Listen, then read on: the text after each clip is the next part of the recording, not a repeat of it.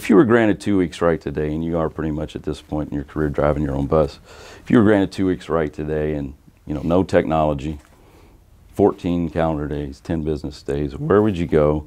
Who would you take with you? What would you do? Money's not an object. Ideally, no technology. You know, I think I'd take my wife and my son and the bride, Okay.